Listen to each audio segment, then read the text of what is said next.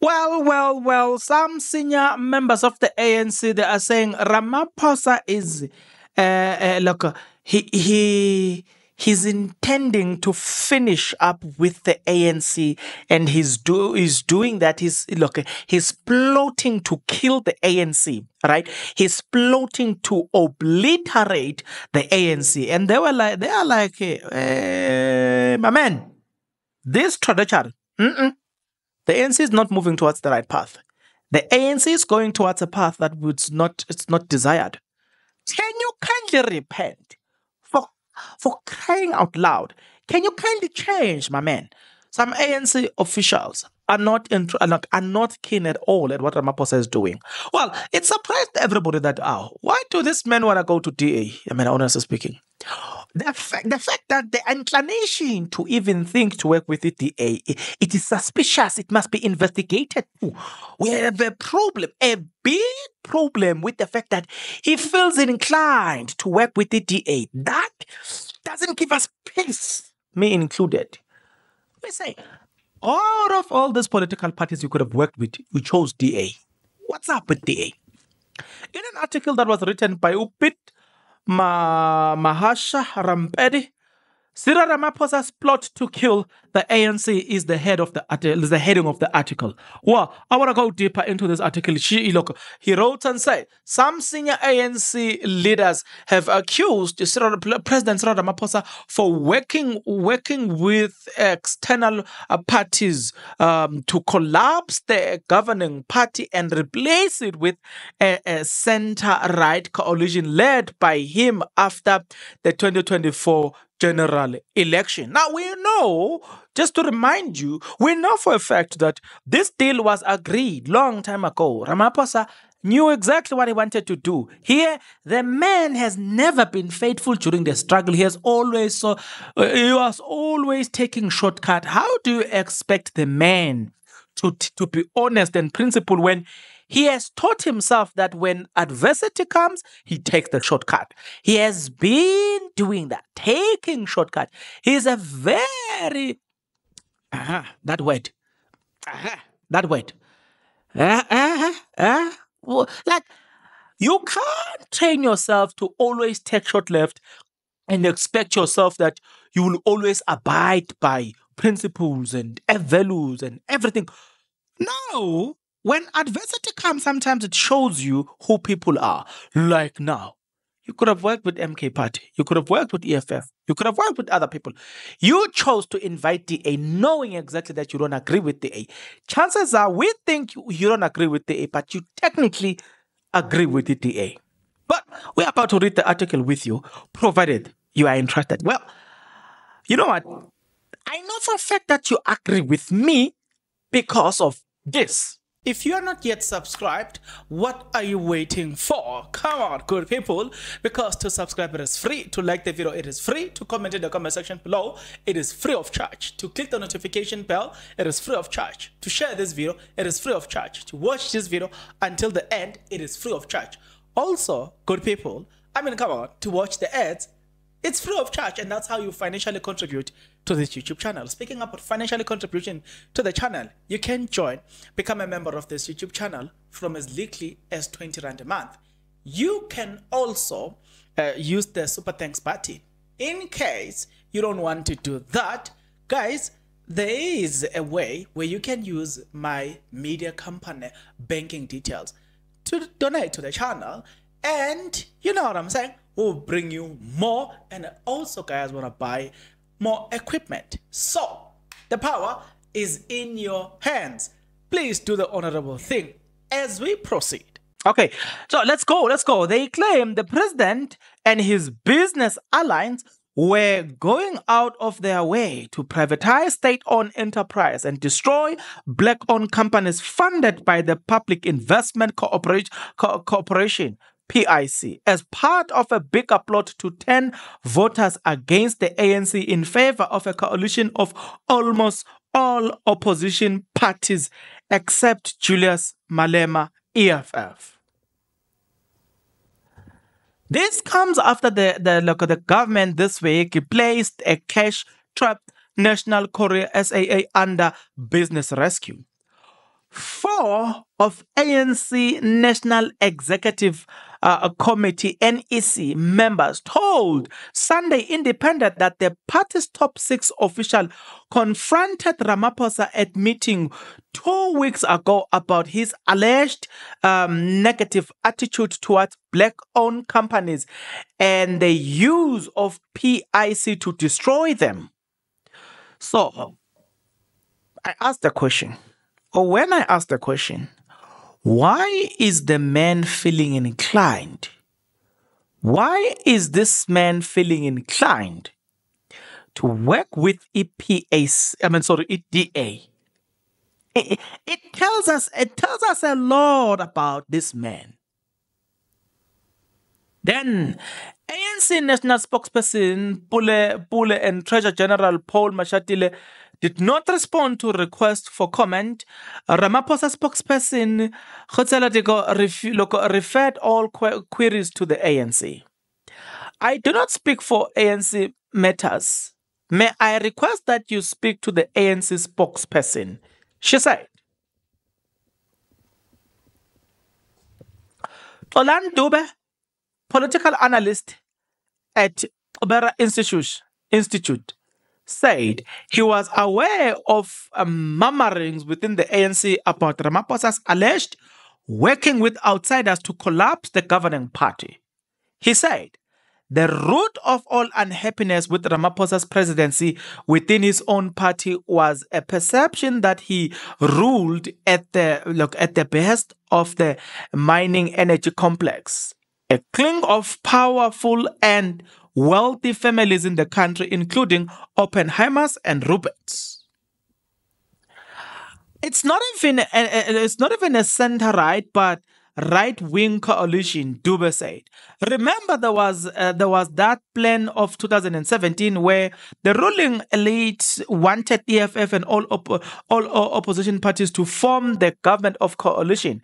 They tested that model in Tshwane, Nelson Mandela Bay, and Johannesburg, and they noticed that this coalition was not working for them because the decisions were not made quicker, and there was so much confusion. The sources claim that the plan to kill the ANC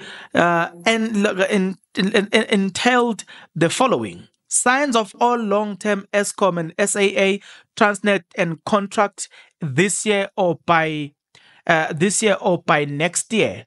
Sell, it says, as I'm recording, it says, sell all state asset to pre-selected private partner, put SAA into business rescue, eventually terminates its contract, right? And then it continues to say, sell, sell SAA to Etihad Airways or European Airlines. Take control of key development finance institutions such as the National Empowerment Fund, NEF, the development of South Africans, DBSA, and the Industrial Development Cooperation, IDC, through alliance to redirect funds. Starve the ANC of resources by not awarding state contracts to black business persons who are its main funders. Change or use the state institutions to investigate political opponents to keep them busy with criminal cases and subsequently to financially constrain them. These things actually, they are already happening. I mean, they are already unfolding. Yeah, right? Elevate Ramaphosa above the ANC so that even if the ANC lost support, he could emerge as the undisputed leader of the center-right coalition opposition parties, including the EFF, and after the 2024 general election. Destroy independent media and the Public Protector's Office. Take full control of the media and drive single and positive narrative about the country and its leaders, and make sure there is no mass-based movement that can challenge the new hegemony. Yo. A senior ANC leader who supported Ramaphosa at Nazareth accused the president's business alliance of pushing him to adopt economic policies that were opposed by those governing party. He says, "We are selling everything now. By the time we wake up, we will have nothing to show as a country. We will have only Lutuli House," ANC NEC member said. Another NEC member claimed that he was lied to about the economic trajectory. They denied that they planned to sell any SOE. Now they want to destroy independent and public protector because they have shattered the myth of CR's corruption buster and its new dawn administration as fighters of state capture. ANC sources have said Mashatile led the charge against Ramaphosa at a meeting of the party's top 6 official fortnight ago. Right. He was supported by former Deputy President David Mabuza, Secretary General Ace Mahashule, or it was at that time Deputy Jesse Duarte, and they added, Chairperson Kwetamantashe is said to have defended Ramaphosa, saying it was fair to accuse him of using the PIC to destroy black-owned companies because the asset manager that it had bought and managers who operated independently, right? And I will tell you why I went back to this article, because this article is, look, I forgot to mention this. This article was written back then, but it turns out that everything that was written in this article here, it is now more than relevant. Mind you, I'll show you when this article was written. Paul is one who raised the issue, saying the president needed to explain how the top 6 what was happening because there was a view out there that he has a negative attitude towards black businesses and that he used the PIC to destroy them. The president said he was not involved in the PIC matter at all. Ace, DD and Jesse supported Paul while Gwete came to the president's defense and said the source. In recent week, Mashatile and Jesse Duarte, she's the late now, has been critical of the PIC publicly. Last week, Mashatile lambasted the PIC, saying in an opinion piece that that was more to its suspicious liquidation application against Segunjalo independent media that meets the eye because it's made very little effort to tackle companies like Stainford, which cost it billions. Hey, guys, this article is in depth. This article goes in depth. 2 weeks ago, Jesse Duarte accused the government asset manager of targeting Segunjalo. On Tuesday, SAA appointed business advisor and turnaround specialist Les Mutas as its business rescue practitioner. It received $4 billion from government after filing for voluntarily business rescue, which in insolvency protection mechanism. Public Enterprise Minister Pravin Gordhan said existing leaders will provide $2 billion while National Treasury will cover the balance. It must be clear that it is not a bailout. This is a provision of financial assistance in order to facilitate radical restructure of its airline, right? This article, guys, is very, very detailed. But as detailed as this article is, I just want you to look at, okay, now we're about to get to the end because, wow. Whoa. Weighing in on the government's decision to place SAA under business rescue, Malema this week accused Ramaphosa of trying to sell the public asset to his friends. Every legal thing that we have as South Africans, We are proud of this man is going to sell them to his white friends, and that will be his legacy. Malema said on Gauteng Talks radio station, Power FM, adding on. Okay, yeah. We all know Vets economist Professor Chris Malikane said the government's decision to put SAA under business rescue and privatization in general was unlikely to yield positive result because it was a superficial way of dealing with the problem. But the big thing that we need to be done is to unwind the contracts that have locked SAA an unsustainable financial situation, to review the country's aviation policy to ensure that SAA, like a national carrier, occupies a national space and national market for it to be sustainable. Right now, you will remember, okay, guys, Uloko, you notice now why Dudumiani comes into picture now. Dudumiani comes into picture because it was Dudumiani who argued and contested that there are contract at SAA that needs to be reversed. Evergreen contract that needs to be dealt with appropriately. But guess what? Instead of dealing with that, they attacked Utudumian, saying, hey, Zakia, we are low. Corruption. What? Today, newspapers are writing of her as the disgraced. What? Why?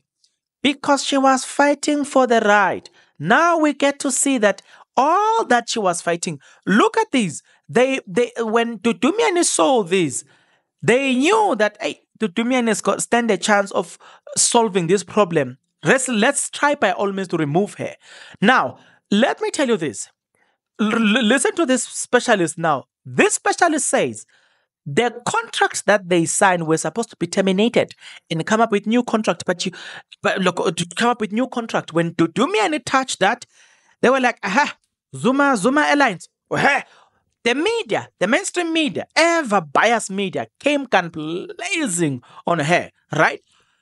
So now you see that how the media has been controlled. Today, the same media is selling the government of national corruption, the government of national, it's called the government of national corruption, the government of national confusion as an ideal thing. How dare will you trust the media when the media has proven, through its track record, that it does not and will not tell you the truth, and they decide in favor of their friends to tell you what you need to hear. This article, guys, is very long. Somebody posted this article and say this article is as relevant as like never before. But mind you, this article was released long time ago. But look at the things that are written in the article. Let's go back a bit. This article was written by Upit Mahasha Ramperi. Listen to when it was written, right? It was published on the 8th of December 2019, right? Now, think about it. Something that was written long time ago becomes very much relevant in 2024. 2019. Ramaphosa has done nothing yet. Look at this. The man, when he was accused of this, then he argued that, look, he said, no, that thing is not going to happen. What has happened now? Oh, I want you to tell me this, right? Fast forward. Ramaphosa failed to do anything for this country. Rather, he's busy even Namanje enriching his friends, right? In the name of new administration that sells the country through private sector. That is what we are seeing right now. We constantly see some things like that worries me. Today, he just chose DA. Out of everything the man could have chosen, today he chose DA. Shouldn't you be worried that who is Ramaphosa? I told you Ramaphosa is white inside and black outside. And you thought I'm joking. Ramaphosa is white inside and black outside. We must check the man. Hey, there's something off about the man that needs to be investigated. There's something off about the man. But where is this country going? It's a question that everybody now should be asking. Where is this country going? Because at this rapid speed, it doesn't appear like the country is going anywhere around green patches.